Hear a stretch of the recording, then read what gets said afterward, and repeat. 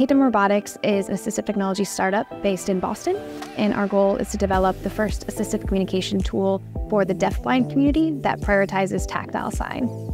So deafblind people communicate through tactile signing, also known as hand-over-hand signing. So the deafblind person holds onto the back of the hand of the signer and receives the signs into their palm directly. I'm just going to type a word in here just for practice. I'm going to do the word, and then I'll do submit. And then Jamie will just tell me what the sign is. S-N-A-I-L. Yep. So the word that I typed in was snail.